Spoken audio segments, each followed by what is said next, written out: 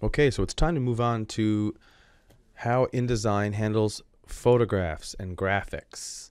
How do you bring those in, and how does InDesign manage and handle them? It's a little tricky, a little different than what you might experience in bringing photos into Microsoft Word or even Paint or something like that. So I'll guide you through it. We'll figure it out. Most of the time when you bring a photograph or an image in, you use a command that you find underneath the File menu called Place. For the record, you can place Word documents. It's another way to bring text in, but copy and paste, as we've discussed in previous videos, works great as well. But when it comes to bringing in photographs or graphics, this is your place to go. File menu and Place. And here we are inside our InDesign Materials folder, and we're going to bring in one of these graphics. Let's start with the Bruce Lee JPEG and say Open. Okay, so the first thing you want to notice is that you probably have a thumbnail of your graphic or photograph that's sort of stuck to your cursor. And the first thing I want you to do is just single click somewhere. This will drop the photograph onto the page in its native size, its native resolution. That means this is how big the photo really is, pixel to pixel. Dots per inch, this is the biggest that you really should use it. Now we're going to play with this and make it quite big, which is kind of a no-no. Well, it's totally 100% a no-no. In the real, in a real world situation, you'd be receiving some very good high quality images, potentially from a stock website where you've purchased them, or from an actual photographer or designer who's made that material for you, or you've taken the photo yourself, and the quality should be huge.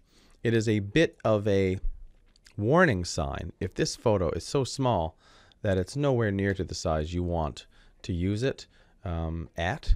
That is a warning sign. Stop, don't use it. You definitely cannot take a photo that's really small and stretch it out to be huge and expect the quality to be professional looking. It will look grainy. So let's undo that until we get back to pasting our photo in.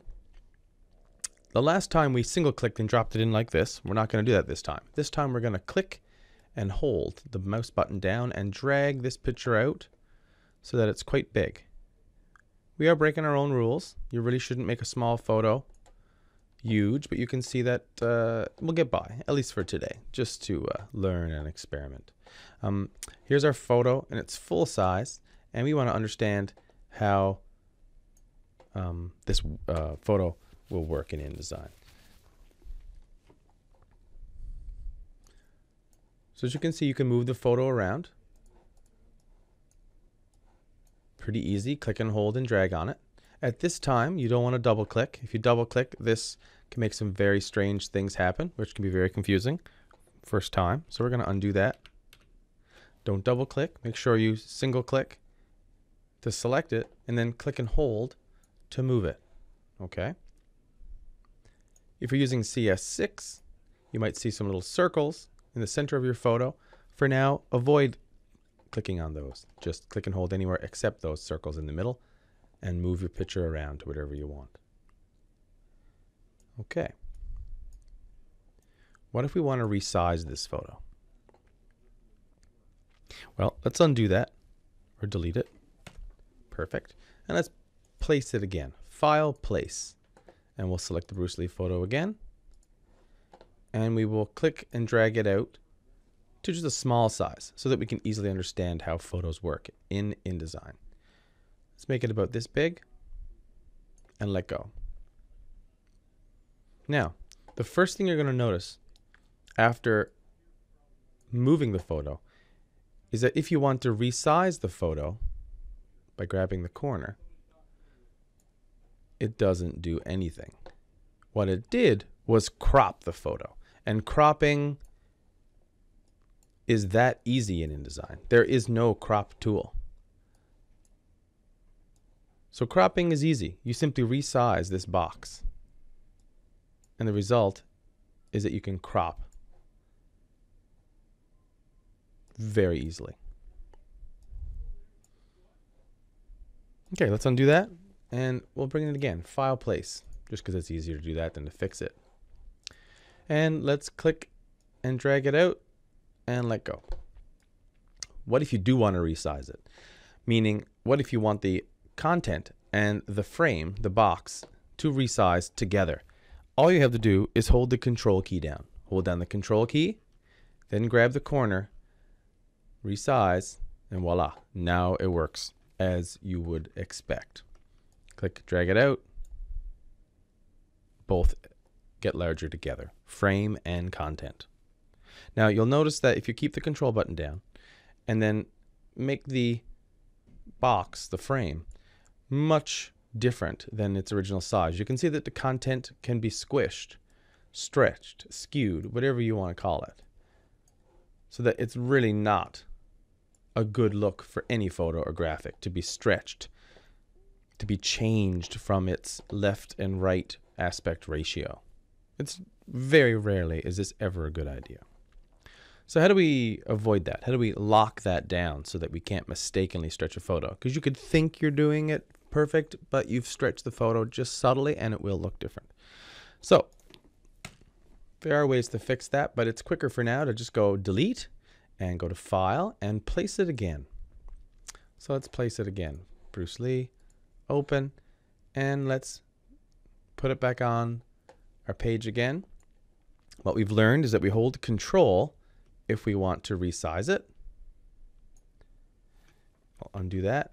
And if you don't hold Control, it's crop. That's it. Hold Control if you want to resize the frame and the content. Don't hold Control and you're cropping. Undo that. If we want to restrain the relationship between width and height, there's another button. So let's hold Control because we know we want to resize, not crop. And let's also hold Shift. So now we're holding two buttons, Control and Shift. And now we're going to grab that bottom corner, or any corner really, and resize. What you'll notice is that you can't change the relationship of width to height. You can't make it squished or stretched like we were doing earlier. It's locked. You can only make it bigger or smaller within the restraint of that relationship of width to height. This is perfect. It means that you can't mess up the photo or image by squishing it or stretching it. So we're holding Control to lock the resizing ability and holding Shift to lock the aspect ratio. So that's your tip. If you just need a quick tip, if you want to resize images after you've placed them in InDesign, just hold Control and Shift. Okay? So let's make, with that new skill, let's make Bruce Lee big enough that he will fill the whole page. And we're going to move, click and hold, don't double click. And we're going to position him so that he fills the whole page. And it's actually preferable to go outside of the page ever so slightly. So I'm going to use the cursor keys, the arrow keys on your keyboard, and just press up a little bit to position the photo ever so slightly outside of this black line, which is the edge of the actual page, where our document in the physical world will really finish or edge. That's where it will be cut or trimmed by the printing company when it gets printed out. And you can see it's not quite reaching the bottom. So hold Control, hold Shift, make the picture a little bit bigger again. And then what's happening is that this photo is now bleeding, as they say, off the edge of the page. And that's a good thing. It means that when it goes to print, if the cutting that's happening inside the machines is just off ever so slightly, microns off of that little black line, you won't get any tiny bits of white fluff or any tiny bits of the original color of the stock paper showing. You'll just get photo right off the edge. It's called bleeding. It's a good thing. The pros do it. So should you. Okay. So we made Bruce Lee the right size. If you wanted to crop him right here to bring this in, just for good housekeeping, we just resize it without holding anything. So don't hold Control. Don't hold Shift. Just grab the edge of the frame and bring it in a little bit. And remember, we're bleeding on all sides. Okay, let's bring in one more photo just to make sure that we're nailing in this concept. File, place, and let's bring in the Dragon BG JPEG and say open, and we're going to click and drag. So what we have is a very nice textured background. And to be sure you fully understand the concept of how photos and images are handled in InDesign, we'll just do a little bit more playing with this, and then we'll move on. So remember that we understand that we have to hold control if we want the content to resize. If we don't hold control, all we're doing is cropping. You can see that I could, for example, crop just this one circular pattern in this design. There we go. Perfect. And then if I wanted to resize it and have the content come along for the ride, I have to hold control. Let's also hold shift because I don't want to mess up that perfect circle. Click and hold the edge, resize it, and there you go. Now it's getting grainy, but that's understandable. We've made it way bigger than it's intended to be at this point. But we've cropped it, and then we've held control to resize the content. So what's happening here is that we have two things, a frame and the picture within the frame. For example, if I double click, I get a different color border on the outside of this frame. And if I now move this, look what's happening. I'm moving the content independent from the frame. Think of it like if you saw a picture inside a frame on your mantle and the picture had just fallen down inside the frame. And you would have to take the frame apart and reposition the photo and then put the frame back together again. It's the same idea. There's two different components. There's the actual frame itself, which you can resize. And within it is the content, which can also be resized. So they're two separate things. This is really messed up right now. It's easy enough to fix it, but this allows you to see how these two elements are working.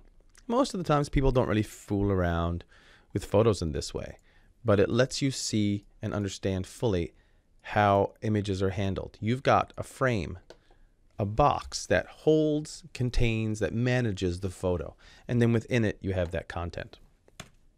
You see, I can even delete. I can delete the content, but the frame still remains. So you can see how separate they are. Two independent things. Okay, so let's work with these a little bit. Now you can see that when I originally brought this photo in, it covered over everything else I was doing. It's on top of it. And as we discussed in earlier videos, this is an arrangement situation. If I was to right click on the Bruce Lee photo and say arrange and then say send to back, most of my problems are solved. But let's talk about a more strategic way to use InDesign. In particular, to use the layers functionality in InDesign in working with photos. Let's select the Bruce Lee photo and we're going to cut it, not delete. I want you to Control X, meaning cutting it. Okay? Control X. And then I want you to go to the layers palette. Open up the layers palette. It's over on the right. It's our first time talking about it. And you'll notice there's only one layer. This means everything is on one layer. If you want to see this, use the toggle visibility eye. Click on that. You'll see everything's disappearing and reappearing. Now let's add another layer. Layer 2. There's nothing on layer 2 right now. It's invisible. But there's lots of stuff on layer 1. So let's rename them to make this a little easier. We're going to call this text, etc., because there's some text on here and there's some colored boxes. And a line here as well. Then we'll go to layer 2 and we're going to call this background images. Perfect. Okay. Now let's drag the background image to the bottom of the layers palette. So we've got a text layer on top. We've got a background images layer on bottom. You can arrange any layer in a stack of a bunch of layers just by grabbing it, dragging it down, and putting it in between any other layer you want. And you can delete layers. Don't need layer 3. Don't need layer 4. I've got a text layer that I've moved to the top and a background images layer which I've moved to the bottom. There's nothing on this layer and everything on this layer. Now remember that we cut the Bruce Lee photo and it was on the text layer. So in order to work on a particular layer, you need to select it so that it's a bluish gray. Not text, but the background images layer. Make sure that you've highlighted it so it's got this bluish gray highlight. And let's lock the text layer. Locking is right here in this empty space. Click there and lock the text layer. That way we can't mess it up by mistake. Keeps all these objects and elements safe and secure. And confirm that the background images layer is selected, like a light gray.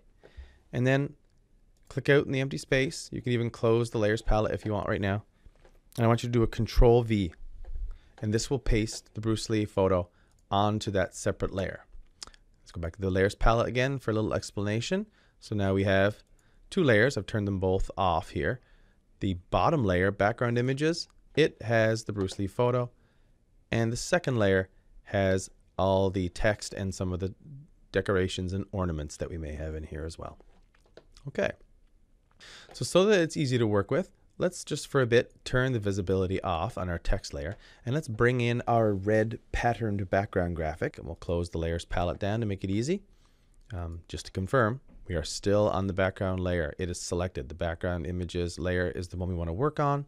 It's highlighted in this grayish blue, and the text layer is locked. Okay, let's go place. Now, before we go to place, little reminder, if this is selected, that's a bad thing. Make sure nothing's selected before you go to place. If you have something sitting out here, like a text box, and it's currently selected, meaning it's the last thing you clicked on, and you go to File, Place, there's a potential that it will try to place that object that you select into this existing box, and it can cause a real pain and frustration for people. So just remember, as we've talked about in the past, to always deselect by clicking out in the empty space so that nothing's selected when you go to do something new like File, Place. It's just good practice. Okay, File, Place it is. Go to the File menu, choose Place. Let's choose the Dragon BG JPEG, say Open, and this will give us an opportunity to flex our muscles in how we understand how photos work in InDesign. So let's click and drag. Actually, let me show you this first. I'll undo this for a second. If I single click anywhere, you can see that this photo is huge, and that's what we're looking for. We want to see photos that are big like this. So this means the photo's got a lot of pixels. It's very high quality. It can be used very big or quite small, but it shouldn't be used any bigger than its maximum size, which you can see right there, which is pretty darn good. Okay, so let's undo that. And instead, let's click and drag. So we're going to start just outside so that our bleed is taken care of. We're going to click and drag until the photo goes right past the bottom of the page. So from the very top to the very bottom, including some bleed space. Remember to go past the edge of the page so that things print really good when your stock, your paper is cut for you by the printing company along that black line. Okay, we've pasted this in. That's good. Let's resize it a little bit. How do we do that? Hold Control, remember, and hold Shift so that things don't get squished. And make it a little bit smaller. Perfect. Let go of Control and Shift. And now let's crop.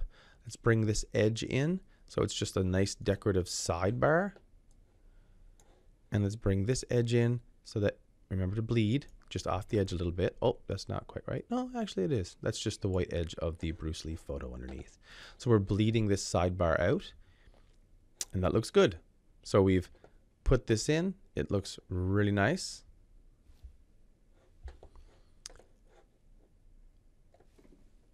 Now, what if you want to position it differently within the frame? We kind of know how to do that. Let's double click on it. And then with the hand, we can move the image over inside of the frame, just like we were looking at it through a window. This way we can choose whatever aspect of the pattern that we want to be front and center or really framed well within the frame, quotation marks. So that looks good. You can move it around within the frame, adjusting it accordingly. Kind of cool. Deselect, meaning click out in the empty space, and we're back to normal. If you want to have a look at it, as it will look when it prints, instead of all these bleed out areas, press W, and there you go. That looks pretty slick. Very nice. And to really get a sense of how we're doing, let's turn the text layer back on. So click on the layers palette and press on the little toggle visibility. Ooh, now that's starting to look like the real deal. Excellent. So let's stop there, and in the next video we'll start talking about text wrapping and also using the pen tool to make different and interesting shaped text boxes.